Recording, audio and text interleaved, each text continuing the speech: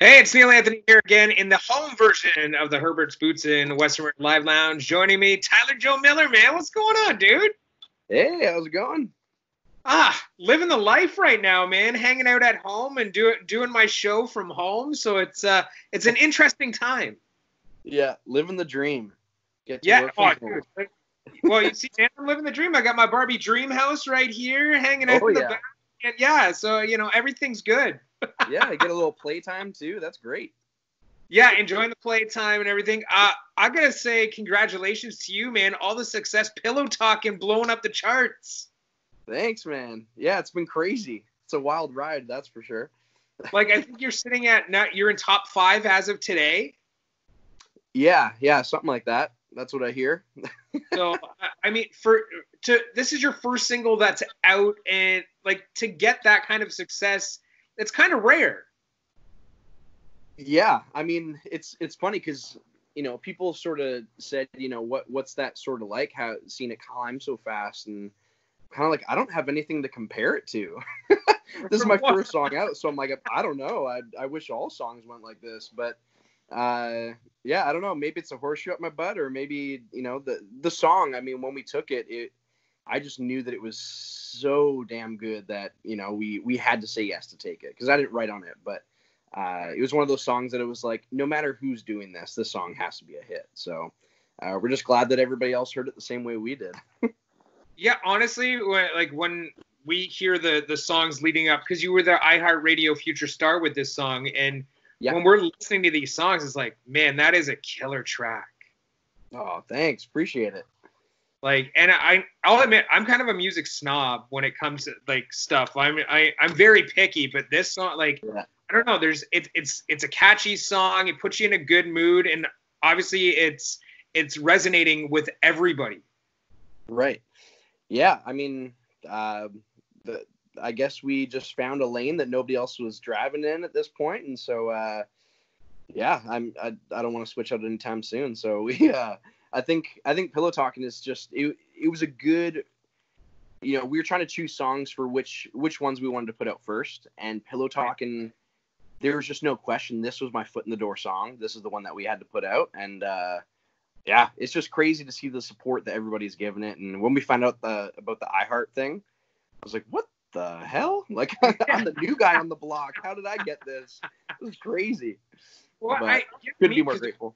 So many artists out there, trying to achieve this, and you're blowing a lot of them out of the water right now. That's I don't even know what to say to that stuff. I'm just like, I guess so, cool. But like, it's sweet because like there's when I wanted to jump into the country industry, because I used to just play for other people just as a guitarist or mandolin, backup vocals, banjo, Right. whatever they needed, and doing my own thing was kind of like I was jumping into a big pond with a lot of big fish. And so it's like, there's a lot of great artists in Canada. And so for me to be able to, start making waves this early and this fast and this big, it's been, man, I'm just grateful over anything. It's just kind of one of those moments where it's like, what the hell's going on? But I'm not going to question it.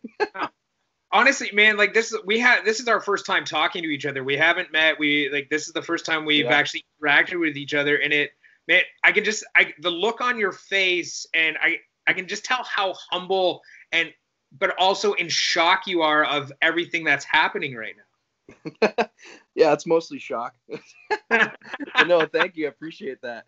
It's yeah, I mean, I'm there's been talks of sort of like this is crazy how fast it's moved, trying to figure out, who's done this before sort of thing. And it's kind of like, man, I'm here to make music, not history. I just want to make good tunes and put out really great music, and hopefully people are going to like it.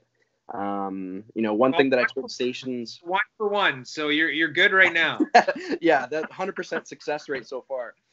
But when I was doing the radio tour, I was kind of telling a lot of the stations, like it was before my song was even out yet, and so I kind of said, like it's going to be cool if people add my song to the station, but like if you don't add my song, it's not going to break my heart.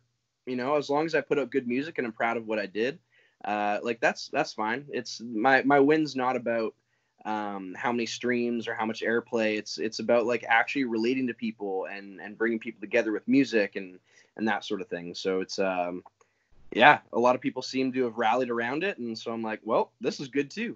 So but I love that you have that attitude, like that it's as long as you like the song, then it's okay. Because there's so many great songs out there that don't get airplay, and you know, you can listen. It might be one of your songs down the line, and we're like, man, why didn't this song hit radio? Why didn't this song come out to radio? And there's so many of those songs out there that you just people want to hear. I get it all the time. Hey, can you play this song? Nah, they never release that to radio, or that artist doesn't release to radio. There's so many artists that do that. Yeah, so it's and another big important thing for me is as lame and old as it can sound, you know, like staying true to yourself and what my brand is. A good friend of mine, a guy that I write with, he was introducing me to somebody, and he goes, "Oh yeah, this is Tyler Joe Miller. It was before any of my music was out, but the way they introduced me was, he goes, I like this guy because he doesn't do BS. You know, he doesn't just take songs on that, you know, maybe this is hit, maybe this is what's hot right now." And I really took that to heart, because I was like, man, I don't want to do BS. I'm censoring it. I was like, I don't want to do BS. I want to do, you know, what's me and what I love. And, you know, the music I grew up on was 90s country.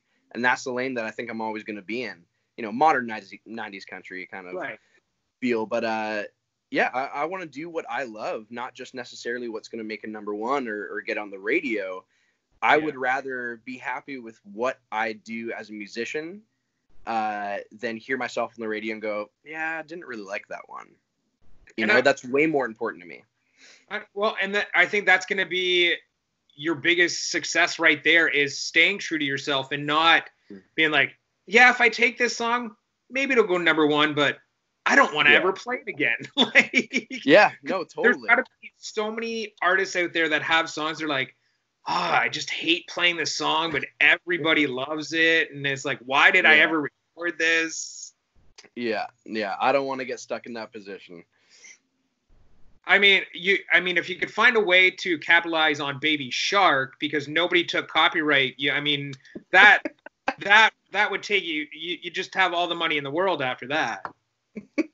That's true. I think you should coin that one. I wish I could. I wish I could. I'd just be like, nah, you're not musical at all, so there's no way you did this song. I mean, you got like a Barbie Playhouse in your room, though. It's like, it's kind of your brand now. Yeah, I just rent a room here. It's overrun by a 4-year-old and other women, so it's just I'm just here.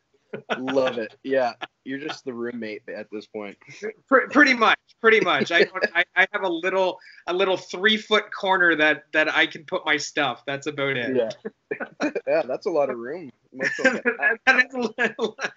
Basically, my computer desk is mine. That's it. That's the room I get. Well, we were touching on history. You may make history with Pillow Talkin, though. A lot of people don't know this because you're an independent artist with an independent label, and if Pillow Talkin goes number one, it'd be the first time an independent artist from an independent label went number one with their debut single. That's pretty crazy. That's nuts. Yeah. You're like, holy what? Crap is all I really can say. What the hell? Censored again. Yeah.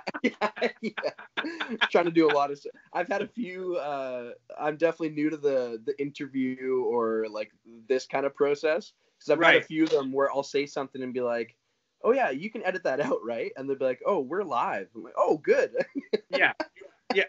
As long as you're not on the radio, if you slip up and say something, it's not that big a deal. It's once you're on air, that's a completely different story. These things you can kind of be a little more candid, and if it slips in, it slips out. Whatever. It's fine. That's me. But yeah, that's so cool to hear. That's crazy. Yeah, when I read that, I was like, wow, that's like, in all the years of songs being on radio and all this could be the first time. That's pretty crazy. Yeah. Well, and even if we fall short, like, man, I'm just happy with how far we've gotten. Like, this is crazy already that it's even top 5. But man, if we could make that push and be able to do that, like, man, that'd be pretty damn cool too. I was like, man, I got my fingers crossed for you. I really hope it happens. Thank you. I mean, I know we're stuck in this craziness right now, but what's the bigger picture for you, like for Tyler Joe Miller, for the rest of 2020? Obviously, Pillow Talkin doing its thing. Are we going to have an EP, full-length album out sometime this year that, we can get more music? Yeah, we, after this run with Pillow Talkin is done, it looks like we got a new one coming out pretty soon. So I believe in the start of summer, I think June or something like that, I think we're putting out a new song called I Would Be Over Me Too. And I'm really stoked about that one because actually Pillow Talkin came out of that songwriting session that we wrote this next one. I was writing with, her name's Kelly Archer, just unreal writer in Nashville. And we wrote the song I Would Be Over Me Too. And then at the end of the writing session, she goes, hey, I like your voice. I like your style, what you're doing. I've got this song called Pillow Talkin, and I think that you should hear it. So she plays it, and I was just like, holy crap, this is mine. And so, it was one of those songs that it was like, yep, we need this one. This is mine. I need to take it. And and so it actually came out of that other song, which now I guess we're putting it out as the second. I think I'm allowed to say that. If not, whatever. Oh well. But so I'm really excited for this next one. I think it kind of channels more of the 90s country in me. It's a bit more of it's a bit more of a faster one, and so I'm excited for that. And then it looks like we're probably putting out an EP this year, so that'll be nice. We'll have a few more songs that people can actually start listening to instead of listening to Pillow Talkin over and over again. Amazing, man. Well, I'm looking forward to hearing all that. Honestly, when this is all said and done, looking forward to maybe sitting down, maybe have a couple cold drinks and talk music, man, and whatever. Absolutely. I'd love that. That'd be great. Well, dude, you take care of yourself. Good luck with Pillow Talkin. I got my fingers crossed, and honestly, it's going to be in the next couple weeks. We're going to find out if this hits #1. So, man, all the best, and thanks for taking time out of your day. Man, thank you so much. Appreciate it.